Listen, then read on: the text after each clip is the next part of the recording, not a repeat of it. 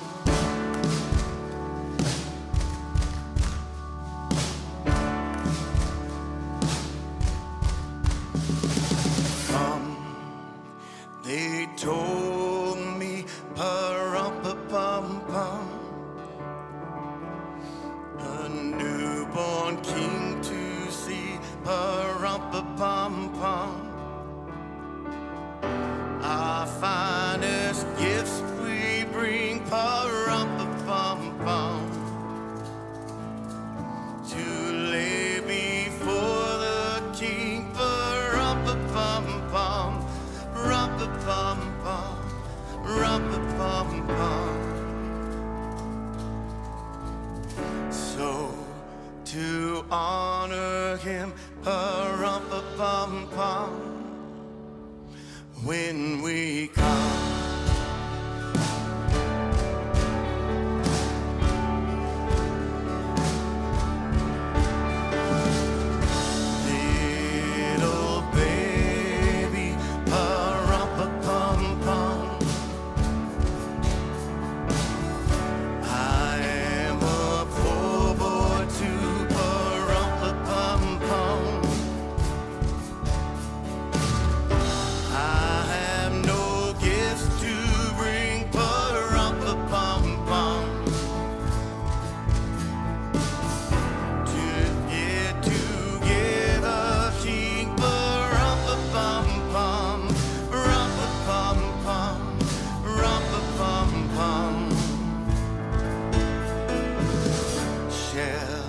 I play for you, pa-rum-pa-pum-pum, on my drum.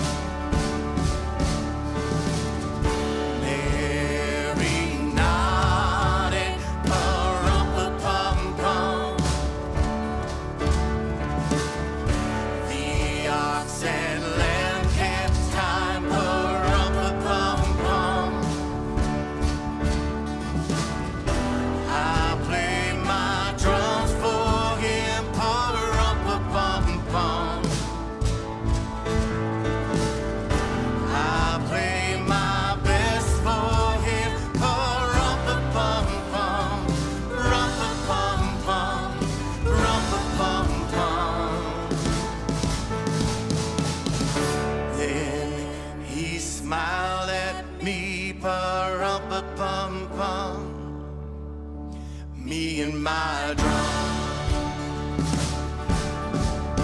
Yeah, me and my drum.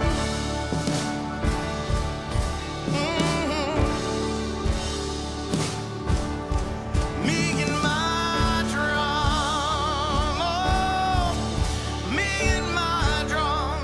Yeah.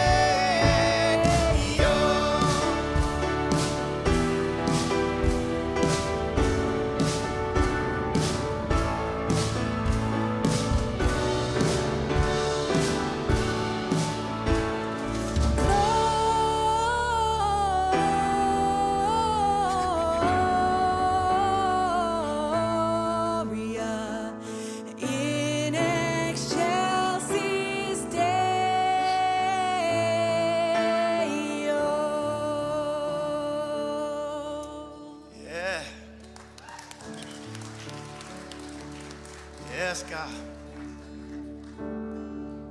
We love you so much, God. We worship you, Lord. You and only you. Our Father, who came as just a little baby to this earth, who had a plan.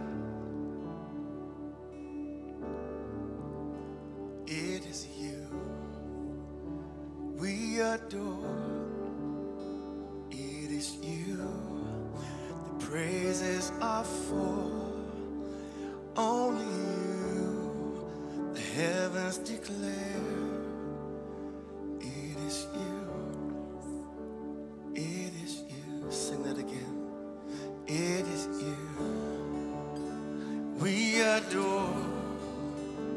It is you the praises are for. Only you the heavens declare. It is you. It is you. Sing it again, make it louder. It is you we adore. Yes, it is you. Praises are for. Only you the heavens declare. Yeah, it is you. It is you. It is you. It is you. We adore. It is you. Praises are for. Only you. Heavens declare. Yeah. It is you. It is you. Yeah. Holy, holy is our God Almighty. Oh yeah. Holy, holy is His name alone. Oh, holy, holy is our God Almighty. Oh yeah. Holy, holy is His name alone. Holy, holy, holy, holy is our God Almighty. Holy, holy is His name alone. Yeah. Holy, holy is our God Almighty. Oh yeah. Holy, holy is His name alone. As we lift up our hands, as we call on your name, will you visit this place by your mercy? Oh, as we lift up our hands, as we call on your name, yes, by your mercy and grace. It is you we adore. It is you the praises are for. Only you, yeah, the heavens declare.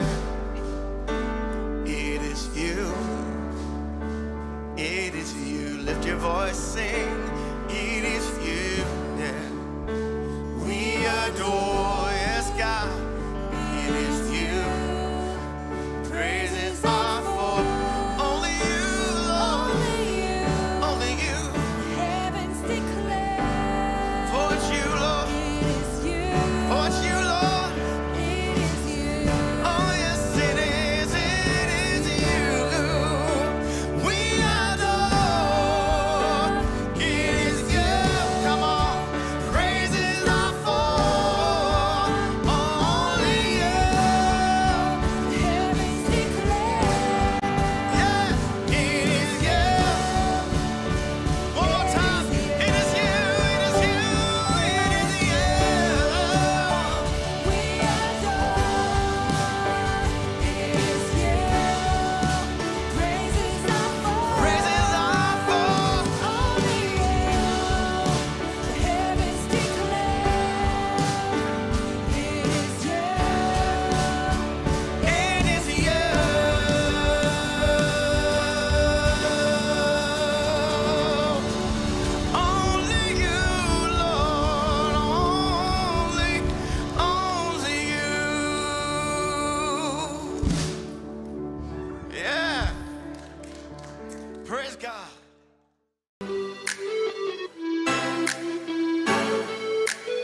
Christmas, everyone, and welcome to Kesed Church.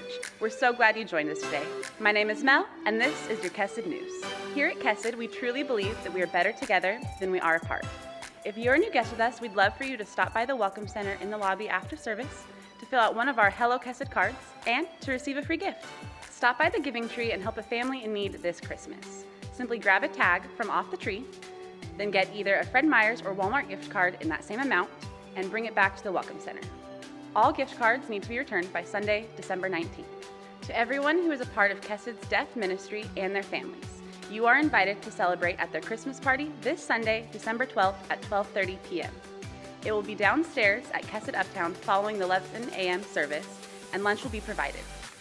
There will also be a White Elephant gift exchange, so if you'd like to participate, please bring a gift of $10.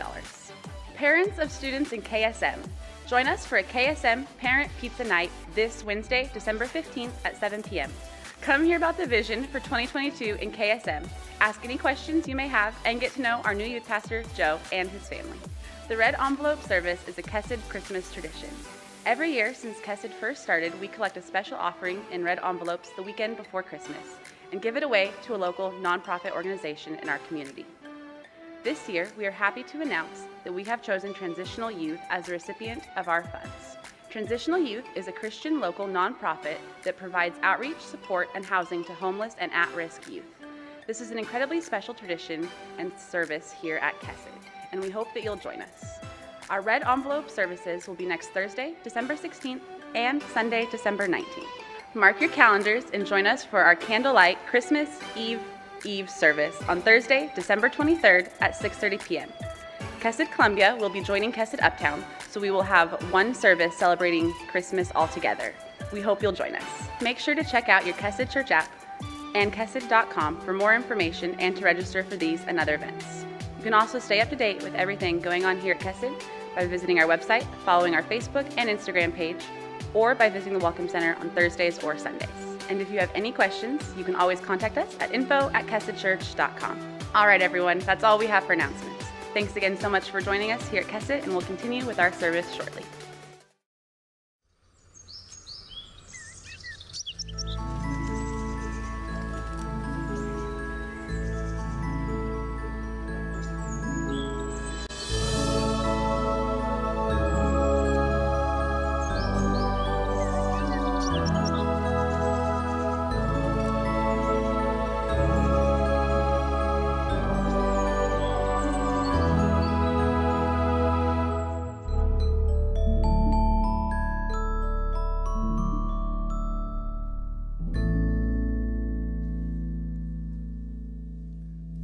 Is it not super magical in here? Does anybody else feel like we should be ice skating right now? I feel like I'm at the ice base. Welcome to Kesed. My name is Danny, and I am one of the pastors here. If you're new, thanks for giving church a chance. I recognize that in this world, especially right now, coming together like this can feel a little insecure. And I just want to start by saying that you're in a safe space. So we're so excited that you're here. Nothing too weird is going to happen, I promise. Although I am excited that you came to this service because it's a really special service. So that said, I want to start off by talking about one of the things in the announcements we talked about, Red Envelope. Because we do have so many new people in our church, I want to explain that from the beginning of Kesed, we have decided to start a tradition that reminded us as a church that we are not the center of all that God is doing and all that God is moving within. And so we started giving away what at the time was the single biggest offering of the year to somebody outside of Kesed, somebody outside, maybe even you could say the vision of our church. And we did it through something called a Red Envelope service. You walk in, there's red envelopes on all the chairs, and we bring somebody in, somebody usually that has nothing to do with this church. It's just something that, some other ministry or movement that God is working in, and they share about it, and then we as a church give to them, and 100% of whatever goes in the envelope goes directly to them. There's no like cut or percentage taken out for cost of doing the service. Everything that goes into it, no matter how big or small, is given to them. And it's not only a beautiful thing to do, it's also a really important thing to do. To remember that as exciting as it is to see the church growing, this church growing, as exciting as it is to see how God is moving here there's still lots of other beautiful things happening. There's amazing churches here in our town and amazing ministries, and our job is to partner with what God is doing, and it's a really neat way to lean into that. So I hope you come. I'll be here. I'll be leading it. I'll be here, as a part of it. So come check it out. Bring a friend. It'll be fun. That said, I want to introduce to you in just a second our brand new pastor of student ministries, Joe Borales. Joe, I joked last service, is probably the most prayed for pastor in Clark County because we have been searching and searching and searching. And quality youth pastors just don't grow on trees, folks. You gotta really hunt for those things. And Joe, in this beautiful way, kind of found us, and then we found him, and then we had this connection, and then we started dreaming together, and he's just such a great fit. I'm going to bring him up here in just a second, and he's going to share with you his story and how well it fits inside our series From Now to Forever. Before I do that, I want to invite you to this Wednesday, a parent-youth kind of a curiosity night. If you're interested in coming with your junior higher or high schooler, or you're interested in volunteering and spending more time with Joe, this Wednesday, we're going to have a whole kind of group gathering. I'm going to be there. We're going to feed everybody, and then Joe's going to be there with Pastor Keith. We're going to talk about the student ministry, what we want to do, maybe a little bit about what you guys want to do, and kind of experience what it might look like to launch something really, really special in January. So that said, it's not just parents we're looking for. We're also looking for people who just want to be ministry leaders, just want to be connected, just want to serve. And I think after you hear Joe's story, you might, if you're a little on the edge, you might be all the way over. And so if you could, put that on your calendars this Wednesday, coming up right here in this building at 7 o'clock. Amen? All right. With nothing more to say, I would like you to please give a warm Kesed welcome to Joe Borales.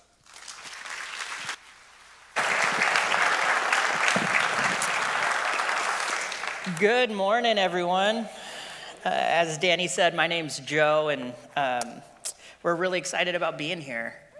You know, my wife and I have been a part of student ministries and youth ministry and kids ministry for the last 10 years. And honestly, as we felt kind of God stirring in us that, hey, we want to find something new, as Danny said, the Lord really brought Kesed up. And one thing that just was really special to us was not just finding a church that cared about people, like the masses, but also really cared about individuals.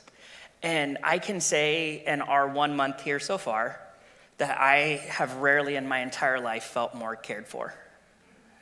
And the amount of people who have gone out of their way to make us feel special, from the elders to the pastors and staff to even the volunteer leaders and folks who call Kesed home, you are amazing people.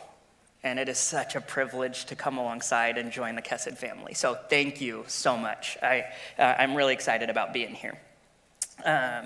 So really quick, one thing I love about youth ministry and student ministries is there's nothing, being a teenager is really hard, isn't it?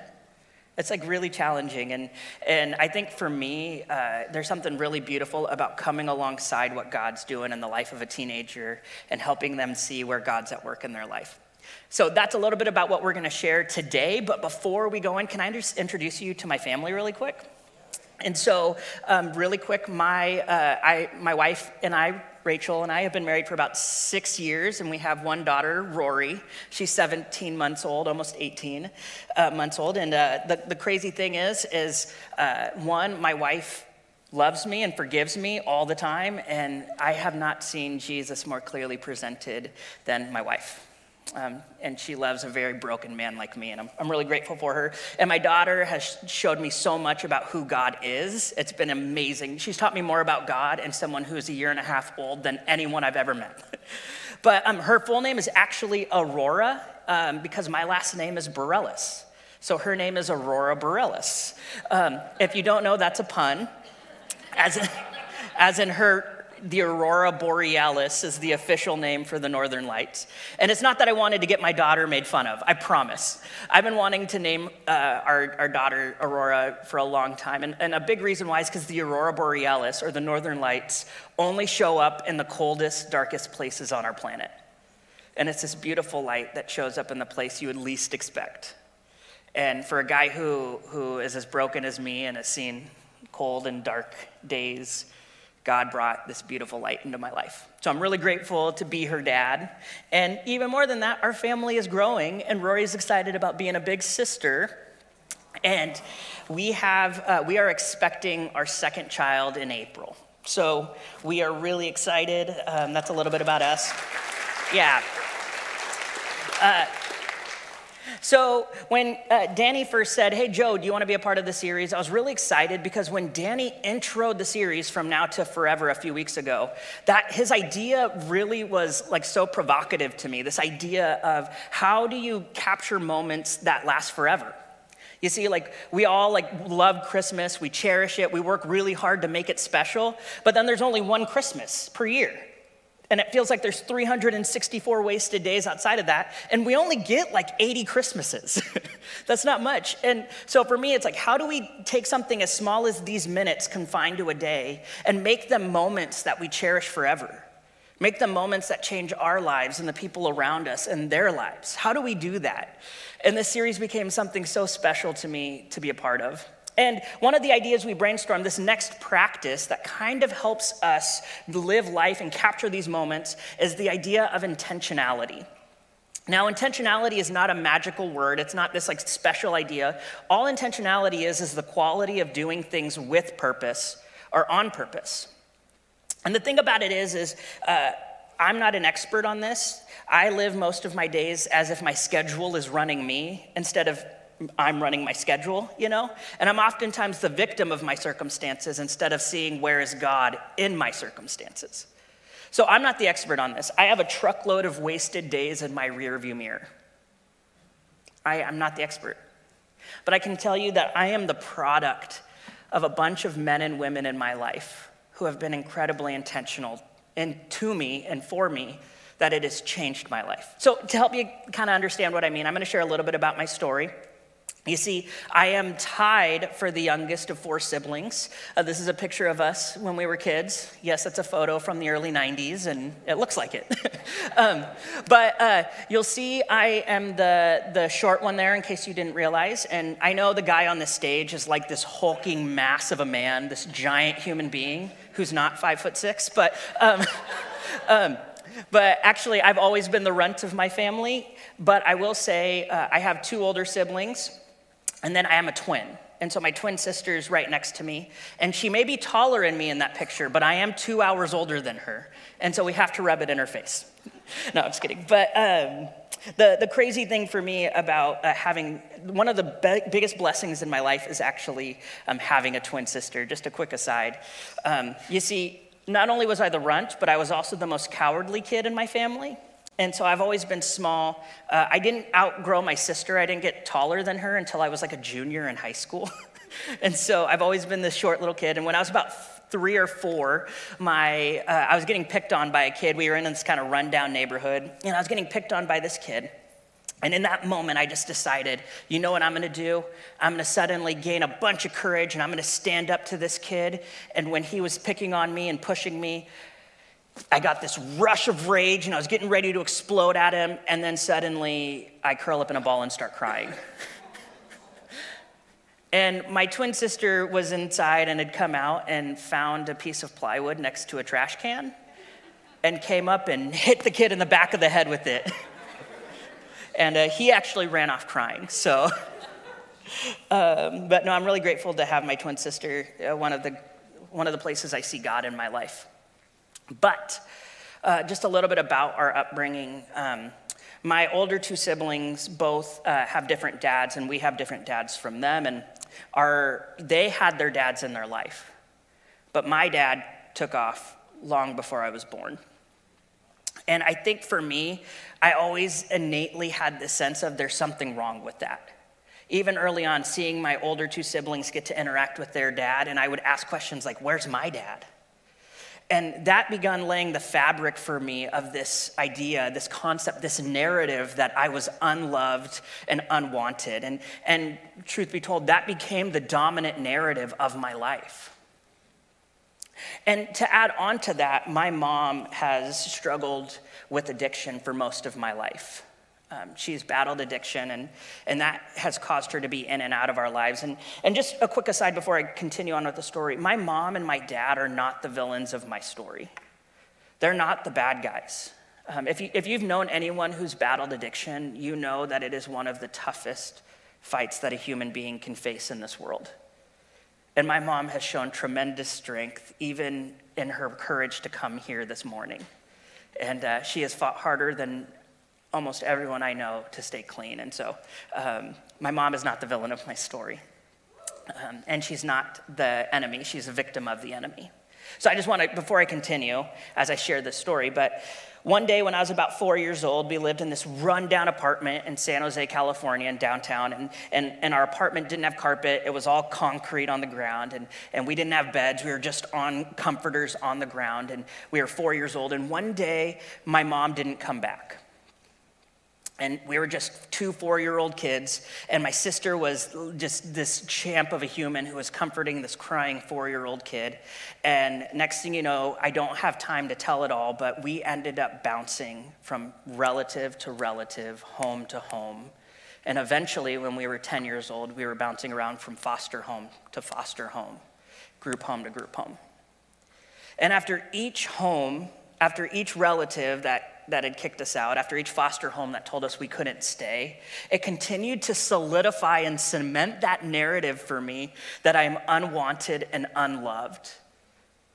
My own parents didn't want me. Who else would? Was the way I was thinking at the time.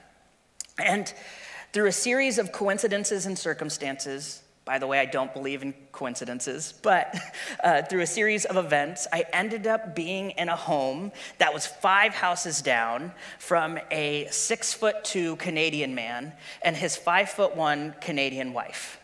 Their names were Rick and Pam. And the thing about Rick and Pam were they were the nicest humans, and they totally steered into the stereotype that Canadians are the nicest people on the planet. They absolutely were just the most sweet people. But one thing I want you to hear is they totally embodied for me this idea of living intentionally. That is, living on purpose and living with purpose. And to explain what I mean, they would take walks almost every day. It was just part of their daily routine. And I was the kid that didn't play with very many people outside. And I just would be outside with this flat basketball. I'd be bouncing it, and it would like a sack of potatoes just sit on the ground, and then I'd pick it up again and try again because I'm dense like that. And Rick and Pam would come out of their house, go on their walk every day. And at first, it just started for them with, hey, we're going to say hi to this kid. They'd say, hey, I'm Rick, I'm Pam. You know, they just went out of their way to care that I was there, that I existed. And as a foster kid, you have no idea what stranger danger is. No one stopped and taught a foster kid that. So I was like, oh, hi, how are you? It just felt good to have an adult who was willing to come in and notice that I was there. And day after day, Rick would come out of his house and be like, here, let me pump up that basketball for you. Or day after day, he'd be like, hey, Joe, Pam baked some cookies. Do you want some stuff? And eventually, I was running to his house to tell him about my day and being like, Rick, Pam, I got a C- in math. How amazing is that? But day after day, he went out of his way to say, I have an opportunity with this kid to care for him. It is not an accident that kid moved 5 houses down from me. Through, again, I wish I had time to tell a series of circumstances, I ended up at that man's church, and he was the pastor along with his wife. I had no idea. He didn't come up to me and be like, hi, I'm Pastor Rick. It is so nice to meet you. No, he just went on walks with his wife and was like, there's a kid here who needs to be loved, and didn't fail at any moment to say, I'm going to take time out of my day to care for him. By the way, this is one reason why I'm such a huge fan of youth ministry, because I have seen it lived out. I've seen a guy who's just really gone out of his way to say, I'm going to love a kid who just is broken, and I'm going to love him radically. But long story short, I ended up being at his church, going on a trip to Mexico. I thought it was supposed to be like a fun trip. Like when I heard of Mexico, I thought of like Cabo. And then I found out we were going to like work in orphanages, and I was like, as a kid who didn't grow up in the church, you're like, wait, you guys sold me a false bill of goods here. Where's my vacation? But I ended up encountering Jesus Christ. and I was overwhelmed by his love, and it changed my life. And I remember I was on the floor of a church much like this, and I just was like leaning, like just sitting there curled up, and I was like, Jesus, I don't know what it means to follow you. People keep saying that, and I don't know what it means, but if you show me what it means to follow you, I will follow you with the rest of my life. And he showed me every step of the way, and he has changed my life radically. I am not the same person. I'm not the foster kid up on this stage. Jesus has changed me. But I look back and I see that I am the product, really when I look back, of a guy who just was willing to go out of his way to live intentionally. He didn't just view his walks as, hey, I'm just going on my merry way. He looked at every step he took on that walk as an opportunity to live life on purpose and with purpose. And the beautiful thing is he didn't even know what was going to happen, but in doing so, it changed my life. He lived intentionally. And pumping up a basketball became not just it took a couple seconds, but it became a moment that I'll cherish for the rest of my life. This idea didn't originate with Rick, nor did it originate with people who do youth ministry or anyone else. This idea originated from God, from Jesus, who not one part of our story is wasted. Not one part of our story is an accident. That he engages with us so intentionally, with so much purpose, that he ends up changing our lives using people who are intentional. And to show you what I mean, I want to show you Jesus living so intentionally that it will shock you how intentional he is.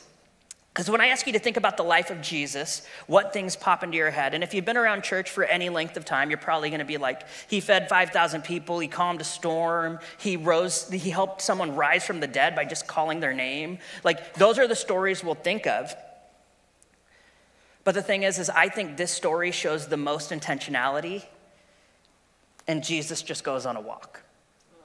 Yeah, let me show you what I mean. If you have your Bibles, you can turn to Luke chapter 24, beginning in verse 13.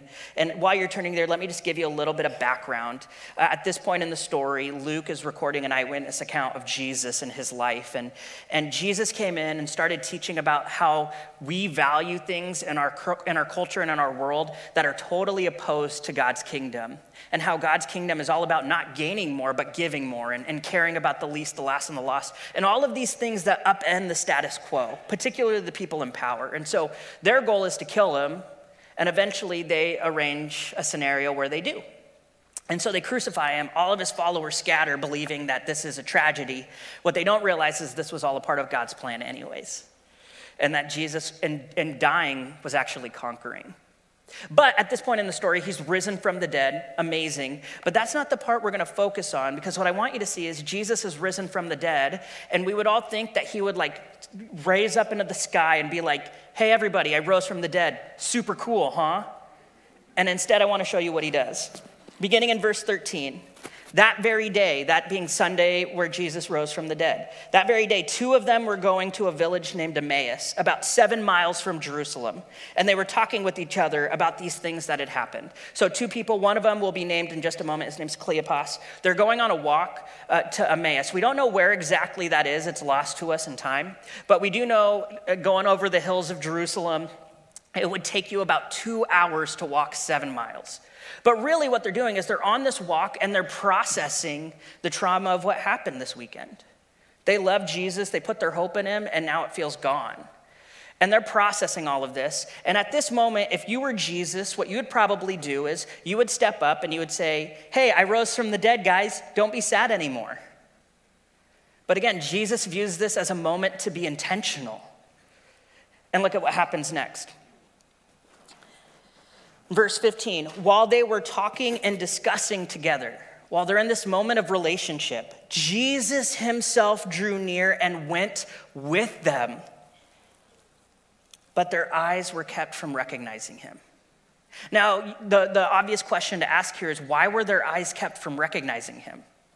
And that's an appropriate question, but I think that the thing to ask is probably their eyes were kept from recognizing him because it was more important that they experienced who Jesus was than that they knew who he was. That they needed to experience something in this moment before they had the right answer or the right belief or the right theology. experiencing Jesus in this moment was the best thing they could have at this moment, more than Jesus revealing himself even. And so that's what Jesus does. And I want to highlight that Jesus drew near to them. And it even says, Luke records, he went with them. Jesus, after he rose from the dead, he just was like nailed to a cross. After that, he's like, I'll walk 7 miles with you. And he walks 2 hours with them.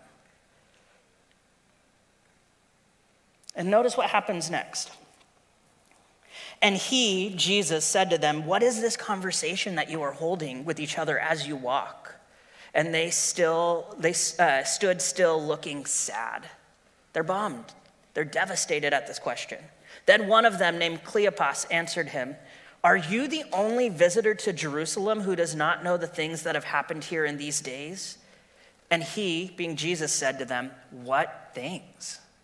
So they're like shocked because during Passover weekend in Jerusalem in the ancient world in the first century, it would swell up, it would add 250,000 people that day. It would triple in size that weekend. And so everyone saw the angry mob and the riots that were happening when Jesus was crucified. You would have to be under a rock to not notice the things that have happened. That's why Cleopas is shocked. But what I want you to hear is Jesus already knows what happens. One, Jesus never asks a question that he doesn't know the answer to. But two, he's the guy who was crucified. So why is he asking the question? And I think it's because Jesus is viewing this as a moment to live intentionally, with purpose.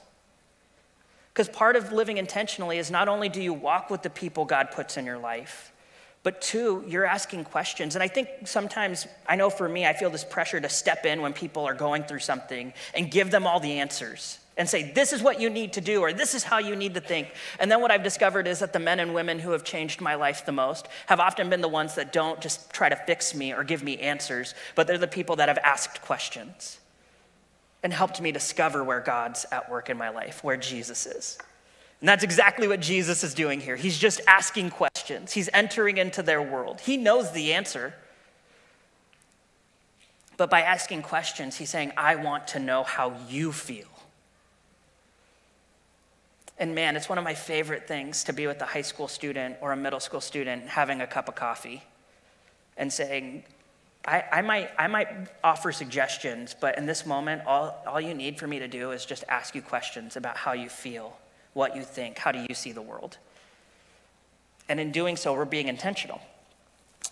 So Cleopas now goes into answering Jesus' question, what things? In verse 20, and they said to him concerning Jesus of Nazareth, a man who was a prophet, mighty in deed and word before God and all the people, and how our chief priests and rulers, the religious people of that day, delivered him up to be condemned to death and crucified him.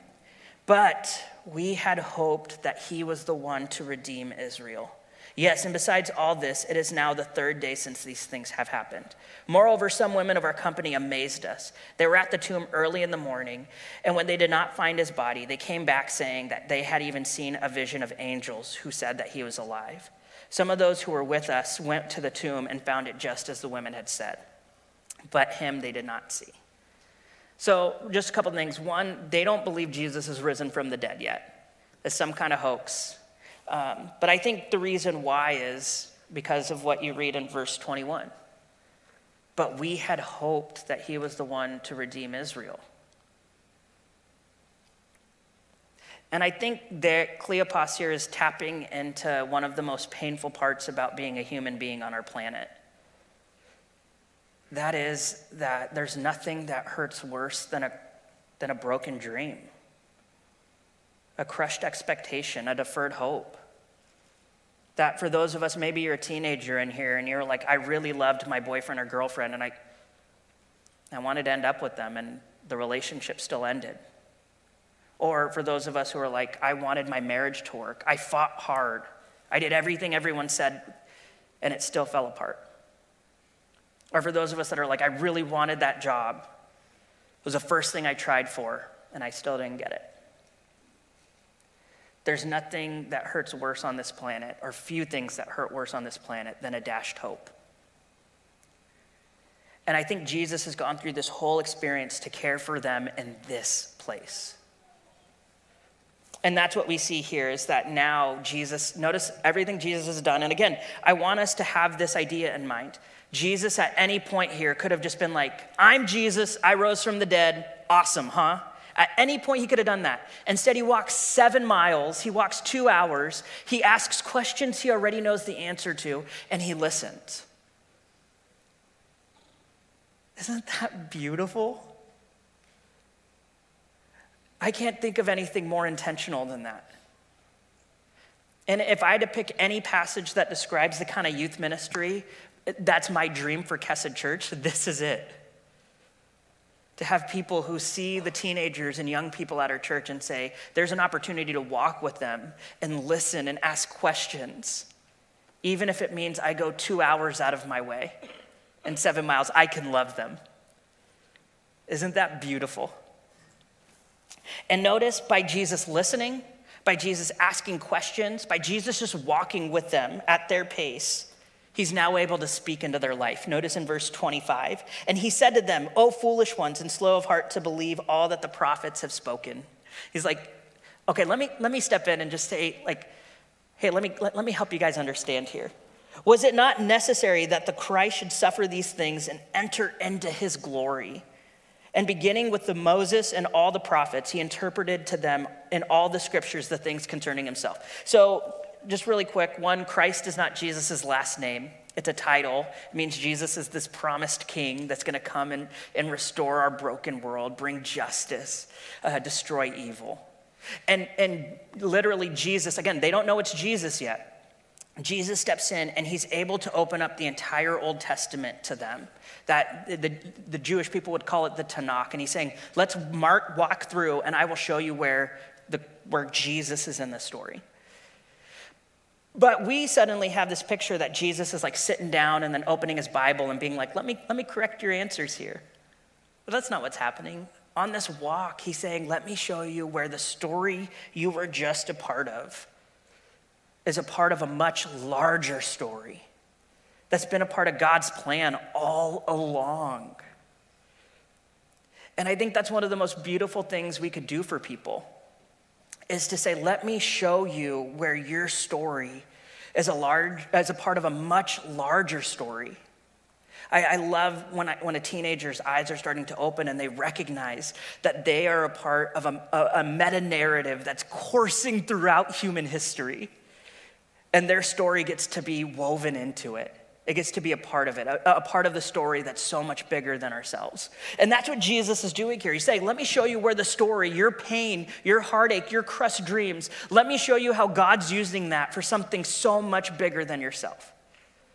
But the thing I want you to hear is he only gets that opportunity because he walked with them. He listened, he asked questions. That's what gave him the opportunity. And so notice what happens next. In verse 28, so they drew near to the village to which they were going. He acted as if he were going farther, but they urged him strongly, stay with us, for it is towards the evening and the day is now far spent. So he went in to stay with them, that is in Emmaus. When he was at the table with them, he took the bread and blessed and broke it and gave it to them. And their eyes were open and they recognized him. And then he vanished from their sight. What I love here is, again, Jesus rose from the dead. At any point here, he could say, I'm Jesus, amazing. And instead, he chooses to walk 7 miles. He chooses to listen to them as they are processing things that he already knew the answer to. And he's willing to even have a meal with them. That's what I call being intentional. He's not wasting a moment to be with them because their experience at this point is more important than having the right answer. Their relationship with him is more important than having right theology. And a couple quick things here. One, if you ever get the chance to spend time with like Pastor Keith upstairs with the kids or downstairs or do any of our youth stuff, you'll always notice that there's lots of food. One, because young people are ravenous piranhas that just eat and eat and eat and eat. No, I'm just kidding. But no, because there's something really human and beautiful when we do something as basic as eating together. It drops our defenses. Actually, the word companion literally comes from the Latin words to break bread together. That is, that you want to know if you're really friends with someone, you'll grab a cup of coffee or a lunch with them. And so I love that that's a part of our kids and student ministries because there's something innate about that. But can I tell you something that's been so beautiful for me is that's what's happened to me here in my 1 month being at Kesed. The amount of people who have asked me and my family or to dinner or to coffee is insane. I've had so much coffee and so many cups of coffee that I go home and I'm like shaking and jittery. I tore apart my garage the other day and then left it because I crashed on my couch. But all of that is just this beautiful picture of the fact that our church has this value of we're gonna do life together. We're gonna share meals together. That's part of being intentional. And in doing so, something beautiful happens here. They finally see who Jesus is. And you notice here, by the way, that in verse 30, it says here, when he was at the table with them, he took the bread, blessed it, broke it, and gave it to them. And then they could see. But literally in the original language, in the Greek, and it's the same exact words and order as when he broke communion at the Last Supper. That is, by just doing life with them, by having this simple meal, it pointed them to the meal where he said, hey, I love you so much that I'm gonna die for you. And when we're intentional, when we're willing to not waste the opportunity to walk with people, talk with people, listen to people, ask questions, have meals with them, suddenly they look back and they see Jesus. They see Jesus. Because Cleopas' experience is that when we are intentional, suddenly now we can see who Jesus is. And more than that, we can see where Jesus was and is in our story. And I look back in my life and I see the men and women who have been intentional with me, and I see Jesus. I see Jesus in my story with the social worker who picked me up from Glenview Elementary and was willing to give me a hug in the back seat of the car as I sat there crying. I see Jesus in my story with my 5th grade teacher who saw this kid with head lice who was hurting, and she just told him it's gonna be okay. I see Jesus in the story of the men and women who have said, I love you, you can come to my house for dinner, call me if you need. I see Jesus in the staff and elders here at Kesed who have gone out of their way to say, you belong here. Even though in my head I thought I didn't. And I see Jesus in my wife who daily is like, I forgive you and I love you. And I walk out of my house saying, I saw Jesus and he was a 5'3" brunette woman with green eyes. When we're intentional, people look back in their stories and they see Jesus. And it changes everything. How many of you have ever read the Chronicles of Narnia? Anyone here? Yeah.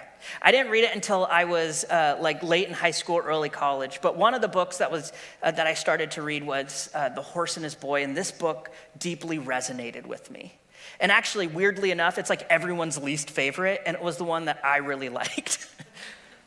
But in the story, Shasta, who's unrelated to the rest of the story, or in any of the other books, is this kid who's orphaned from birth. Ends up living with an abusive uncle in this fishing village, and long story short, he ends up going on this adventure to find a new and safe home in Narnia, and meets friends along the way. But the journey is harrowing. It's difficult. It's tragic. And somewhere along the way, he ends up being in this dark forest by himself, pitch black, alone. And he begins to realize that there's been this creature that's walking with him. And he doesn't know how long the creature's been walking with him. And if you know much about the story, if you've read the Chronicles of Narnia, you know that whenever there's this lion present, he ends up being the personification of Jesus in the story. Shasta doesn't realize that it's the lion Aslan who's actually Jesus walking with him, but he just recognizes there's this creature next to him and he's terrified. And I just want to show you the interaction really quick. So Shasta, told how he had never known his real father or mother, and how he had been brought up sternly by the fishermen. And then he told the story of his escape and how they were chased by lions and forced to swim for their lives, and of all their dangers in Tashbaan, and about his night among the tombs, and how the beasts out in the desert howled at him. And he told about the heat and thirst of their desert journey, and how they were almost at their goal when another lion chased them and wounded his friend Aravis, and also how very long it was since he had anything to eat. "I do not call you unfortunate," said the large voice. "Don't you think it was bad luck to see so many lions?" said Shasta. "There was only one lion," said the voice. "What on earth do you mean? I've just told you that there were at least 2 lions the first night, and there was only one, but he was swift of foot. How do you know? I was the lion." And as Shasta gaped with open mouth and said nothing, the voice continued, "I was the lion who forced you to join with Aravis. I was the cat who comforted you among the houses of the dead. I was the lion who drove the jackals from you as you slept. I was the lion who gave the horses the new strength of fear for the last mile so that you should reach King Lune in time. And I was the lion who you do not remember, who pushed the boat in which you lay, a child near death, so that it came to the shore where your uncle, the fisherman, sat, wakeful at midnight to receive you." "Who are you?" asked Shasta. "Myself," said the voice, very deep and low, so that the earth shook. And again, "Myself," loud and clear. And then the third time, "Myself," whispered so softly you could hardly hear it, and yet it seemed to come from all around you as if the leaves rustled with it. Shasta was no longer afraid that the voice belonged to something that would eat him, nor that it was the voice of a ghost, but a new and different sort of trembling came over him. He knew the night was over at last. He could see the mane and ears and head of his horse quite clearly now. A golden light fell on them from the left. He thought it was the sun. He turned and saw, pacing beside him the whole time, taller than the horse, a lion. The horse did not seem to be afraid of it, or else it could not see it. It was from the lion that the light came. No one ever saw anything more terrifying or more beautiful. But after one glance at the lion's face, Shasta slipped out of the saddle and fell at Aslan's feet. He couldn't say anything, but then he didn't want to say anything. He knew he didn't need to say anything. This story is so beautiful to me because Aslan is giving Shasta a glimpse that at every aspect of his story, Aslan was there. And like the Emmaus Road story, I think when we're intentional, we look back and we see Jesus. When Jesus is revealed to Cleopas and his friend, they literally say, "Did not our hearts burn?" We knew it was him. We just couldn't see it at the time. It was only when they looked back. And when we're intentional, one day people will look at their story. They'll even be told their story by Jesus. And he'll say, you know that nice teacher? That was me. You know that coach? That was like, "I'll drive you home." That was me. You know how your best friend's parents were willing to take care of you, give you dinner every night? That was me. You know how that coworker was willing to show you the ropes? Yeah, that was me. And when we look back on our story, we'll be like, I saw Jesus. He was all over it. And being intentional doesn't have to cost much. It honestly can just start with pumping up a flat basketball. It could start with, hey, I'm just going to say hi to that kid on my walk. You see, Rick and Pam, they became a much larger part of my story. When I was about a senior in high school, the home I was in was going through a terrible divorce and it was falling apart. And we were going to have to move. And through a long series of circumstances throughout late high school, early college, Rick and Pam opened their home to me. And then they unofficially adopted me. And I remember even Rick was driving me to move into the college I was going to on campus. And I was in the car with them and I was like, hey, Rick, because this is the kind of question that foster kids ask, like, when does this whole relationship end? And he was like, if you want it to, it can end right now. And I was like, I don't want that at all. And then just looking straight ahead, he said, then Joe, I am committed to you for the rest of my life. And that was the first time I had ever heard a human being say that to me. And what's beautiful is Rick also officiated the wedding where the second person in my life told me that she would commit to me forever. This relationship started because of a flat basketball. But man, when we're willing to be intentional and go out of our way, something beautiful happens. It ripples out and Jesus shows up in our stories and in their stories. And maybe one day we'll get to heaven and someone will say, yeah, you remember that one moment? I'm here because of you. And I'm excited to see that happen with our student ministries. And I'd love it if you would pray about being a part, any part, big or small, because it doesn't take much. One of my dreams is that within 10 miles of this building, there's not a coffee shop within 10 miles of here that doesn't have at least once that week an adult who is willing to have a cup of coffee with a student and ask questions and just be there. But it doesn't take much. It could be a $2 cup of coffee. It could be filling up a flat basketball. It can even be a 35-cent donut. And so normally we would end our time with a song. And as much as I do love that time, we didn't want us to miss the opportunity to do life with purpose, to be intentional. So y'all are getting a free donut.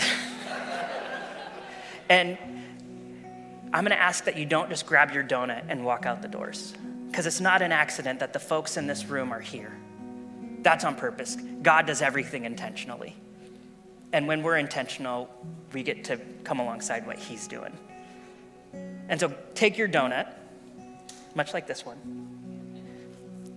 and go find someone that you don't know and have a conversation, because it could change their life. It could start something that changes everything. So eat that donut, hang out. There'll be a timer on the screen. I'll dismiss us at the end, and enjoy a conversation with someone on purpose. All right, I'll see you in a bit. Thanks.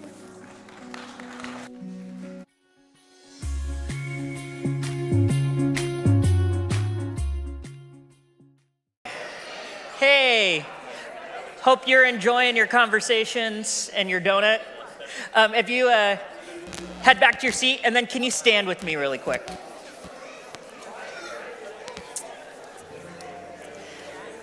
I just want to say, being intentional, living life on purpose, it doesn't take much. It literally, honestly, could just be a donut and a conversation. But man, you could be a part of changing someone's life. Let me pray for us. Father, thank you that you've been intentional with us. No part of our life is wasted or on accident. And that when we are intentional, you invite us in. So Lord, just pray you give us eyes to see opportunities this week to take our minutes and make them into moments that change lives. And we pray this in Jesus' name. Amen. Merry Christmas. Love you guys. See you next week.